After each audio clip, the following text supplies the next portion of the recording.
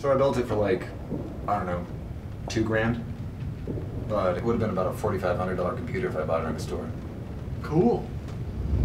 I have like 800 gigabytes of RAM, DDR5, an octa-core Pentium processor, octa means 8.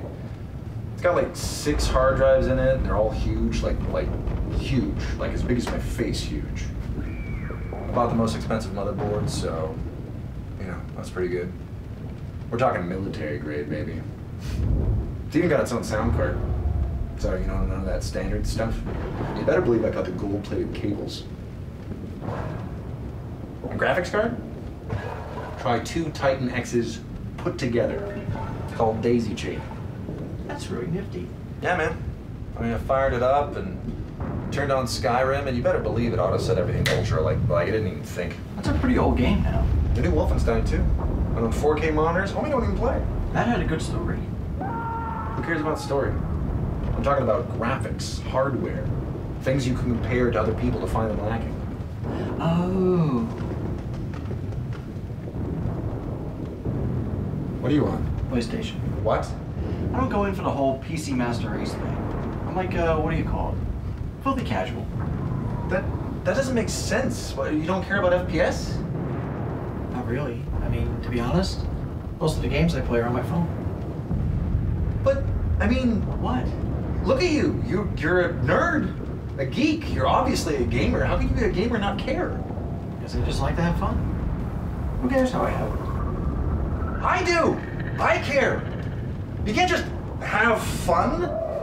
We're nerds because of bad childhoods, because we were ignored in high school. We weren't cool enough to channel our emotional angst externally, so we focused inward. And now, nerds are cool. We have to do something with that. We have to build awesome computers that don't have any purpose other than to play epic games with so that we can sufficiently impress each other. We suffered for this, man. We deserve it. How can you not indulge? How can you play the same games a pot-bellied 30-something with 3 kids who was popular in high school and peaked way too early plays now? I don't know. Look at his little sprite. Is he cute?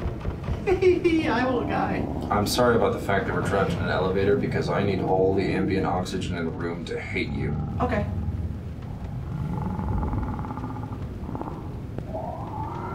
Let me have a turn.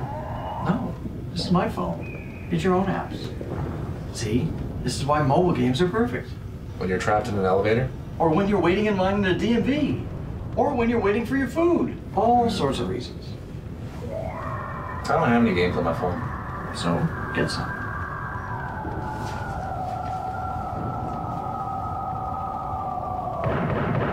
Damn. Elevator, no bars. I have bars. What provider do you have? T-Mobile? Oh. Hey, can't you call for help? The first thing I texted when the elevator stopped. Trust me, Lars, my friend, I am a go-getter. See, my mom and I, we practice all sorts of emergency scenarios. She totally knows we're trapped in here. Oh, good. You think anybody will come? I don't know. I think it's the apocalypse. Right. But hey, look! I have like 80% battery life left, so we should be fine for a while. What kind of weapons would you use during the apocalypse? Seems a little late to engage in hypotheticals, don't you think? You would think my answer would be a shotgun. But thanks to the World War II reenactment guild I'm in, I've gotten great at pretending to use a bayonet, which is the perfect weapon for a pacifist. Plus, no bullets. Right? I mean, you gotta think about these things. You know, I've always wanted to build a bunker. You know, like, under the house. Not the basement. Below that. Bit late. Yeah, I guess.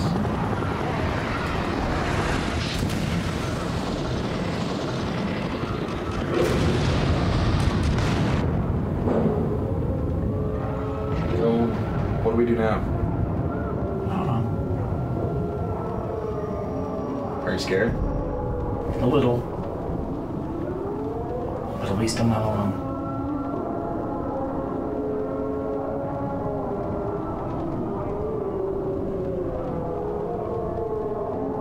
Can we turn a little bit? Of course you can, buddy.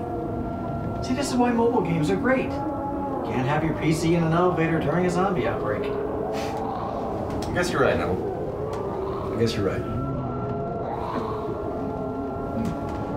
Where's my wife? Has anybody seen my wife? Got any food? No.